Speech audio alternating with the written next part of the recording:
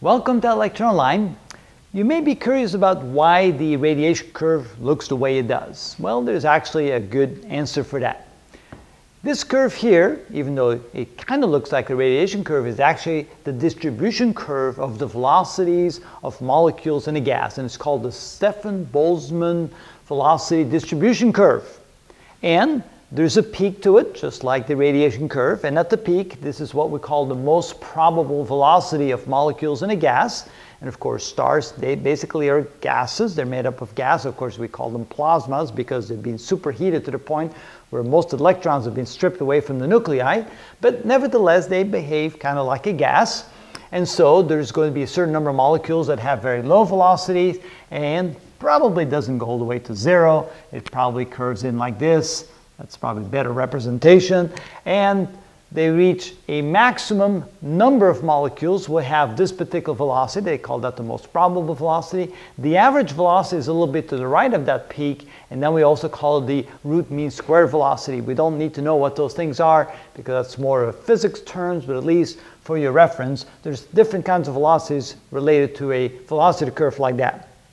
Also, you have to realize that each atom or each molecule, and typically it would be atom because at those temperatures you wouldn't have molecules, you would have individual atoms. Each atom of the gas would have a kinetic energy of 1/2 mv squared, which means that the energy contained within the atom depends upon the square of the velocity. You double the velocity, 4 times the energy. Triple the velocity, 9 times the energy.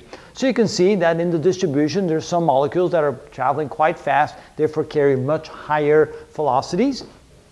And so the agitation of those atoms going back and forth, hitting each other and bumping around like that at these high velocities would cause large accelerations. Accelerations, of course, would cause electromagnetic radiation to be emitted. So it's again the thermal action of the atoms in the gas that cause that electromagnetic radiation, and you can see that there's a very close relationship between the velocity curve and the radiation curve. Therefore, the similarity again, high moving atoms would cause higher energy radiation, shorter wavelengths, higher frequencies, and again we have that nice relationship between them.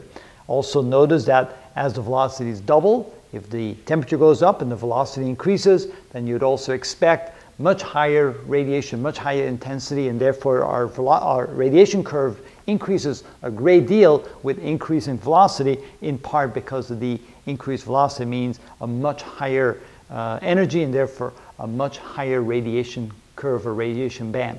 So there we go, the relationship between Stefan-Botzmann velocity curve and the radiation curve.